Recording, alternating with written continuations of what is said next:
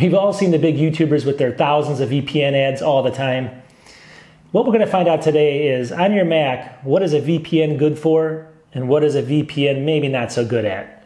Let's break it down.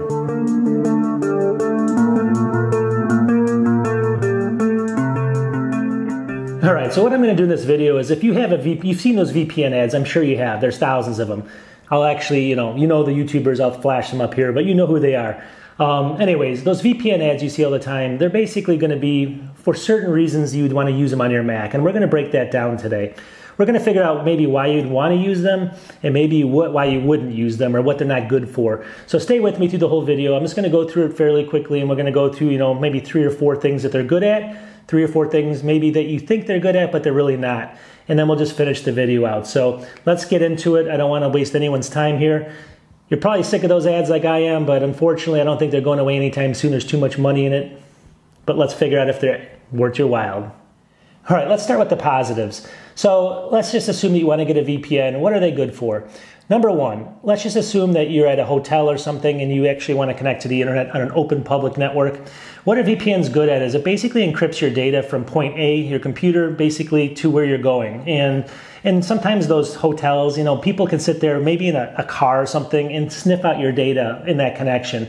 So VPNs are good at basically protecting your data, 256-bit encryption from point A to point B. And that's one of the reasons people use it, obviously.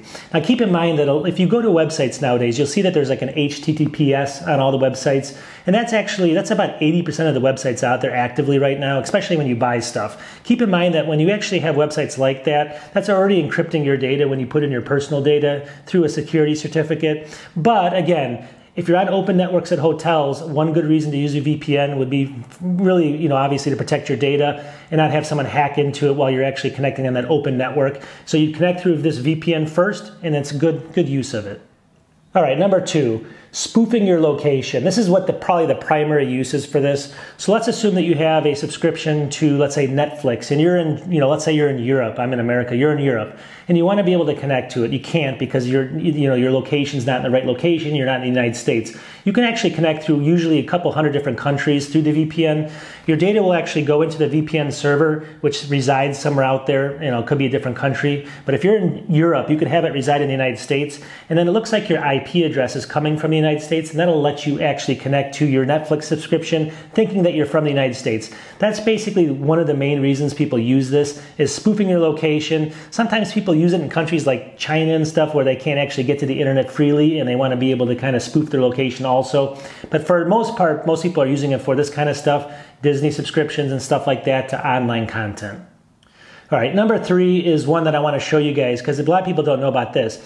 Do you realize, like, let's say you're in Switzerland, which is a really high priced country, and you start looking for a flight. Let's say you're traveling to Europe and you want to find a flight to somewhere else in Europe. If you actually connect and your VPN or your IP address is coming from the Switzerland location, if you go to sites, some travel sites out there, I won't name them, but if you go to some travel sites, sometimes they'll charge you different pricing on tickets. A lot of times they will, depending on your country of origin. So, for instance, if you're in a country that's usually got a lot more money, they're going to charge you more. I don't know how this is legal, but we've done a lot of tests. There's been a ton of tests online, and it's true. You can get different costs to plane tickets depending on what country you're connecting from. Usually lower cost countries sometimes will get a lower price. So you can trick them sometimes by using a VPN and connecting from a country that may not be the country that you're actually in to buy your tickets. And let me go ahead and put up some stuff here, but just to show you some of the cost savings I saw online. But it's been a couple $100 in some cases. A lot of times it's not that much, but definitely try it out. It's worth a try. And that's maybe a third reason you might want to use a VPN. All right, number 4 is really hiding. A lot of people want to hide their activity, and there's some good and bad reasons for this. Your ISP, let's say you're through Comcast or someone, they can basically, track every site that you've ever visited. I don't recommend doing illegal stuff out there. Obviously, hackers and stuff should not be out there. But, do you really want them to have that data? So a lot of people connect through a VPN, and that VPN basically, it's going to stop that from happening where they'll not be able to track everything that you're actually doing. They don't have that data because you're connecting first to the VPN and then the VPN out to the outside world. Now, keep in mind, that there's, you have to figure out who you want to trust. And we'll get into that later. I mean, you always have to trust somebody, and it's either going to be the Comcast out there with your data, or it's going to be someone like this VPN company that you may not know anything about, depending on who you choose. So you always have to pick the evil, the best of both evils, I guess is what I'm saying. And it's not always a fail-safe. Plus, obviously, a lot of companies or a lot of governments know that things go through these VPNs, so you never know, especially bad actors, you never know exactly who's kind of looking at those or trying to break in constantly. So you have to be kind of diligent on that as well. But it's just something that's one of the reasons people do it, is kind of cover their tracks. And if they don't want Big Brother watching them, it's another reason. But again, you never know if it's actually working. All right, so what will a VPN not do that people think it might actually do? Number one is it's not going to really stop viruses or malware. It's basically going to encrypt your connection to that line, but it's not going to, once it's encrypted, it's still going to move data. So if you connect to something that actually has a virus or malware, it's not going to usually be able to stop that, because it's just basically encrypting it. So you have encrypted data until it gets to your location, and then it'll go ahead and unleash the malware. Now keep in mind that there's some services out there that do include added security services, and I'm not talking about those, but just a VPN in general, it's not going to help you with virus protection or malware from that sense. All right, number two, that thing about tracking your IP and covering up your DNS information, that's kind of what I wanted to talk about. There's been a couple big companies out there that have been hacked. As far as VPN companies, you can do your own research. Just search hacked VPN companies in Google. You'll see who they are. And the problem with that is, they say a lot of these companies out there are these companies that are residing in other countries, maybe Russia or something, and they're also saying that they're not keeping any of this data. They're not tracking any of it. That's why you should use them, because they, your ISP can't find the data, and they're not keeping it anywhere. So you're safe, right? Well, you got to trust somebody, and you got to determine who do you trust. There's audits that go on with these companies supposedly, but who's doing the audit? So do your research, because obviously you're kind of, it's kind of the weakest link that's going to, be your downfall. So a lot of these companies may be tracking data if they're small, or they may not know what they're doing security-wise, or they might have a lot of hackers going after them because they know people are on there doing stuff they shouldn't be, or governments are watching them. So if you plan on using this to cover your tracks, I would say stick to always legal stuff, obviously, and also at the very end of the day, keep in mind that nothing's fail-proof. If you want to keep maybe your ISP away or something just because it's just, the way you are and what have you, that's fine. But just keep in mind that this is not always going to be a fail-safe for that.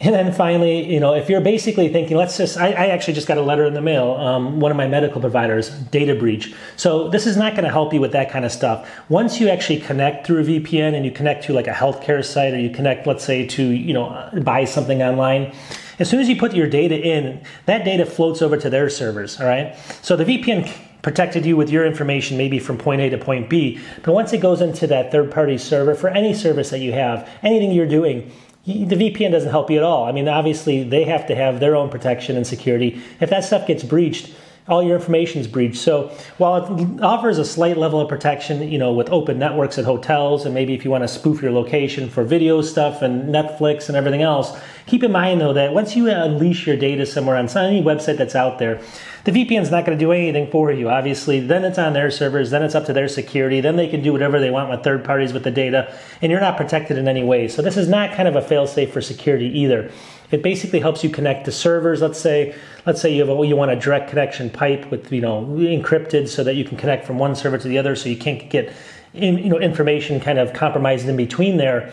It's good for that kind of stuff. But any other type of security, it's not really going to be a fail-safe for you. So just keep that in mind. All right, I'm going to wrap this up because it's getting a little bit long, so I hope this does help out a little bit as far as why you'd maybe want something for your Mac as far as a VPN. There's a lot of good VPN software out there. I'm not going to get into that in this video. There's also some that are kind of suspect as well. Maybe we'll cover that later.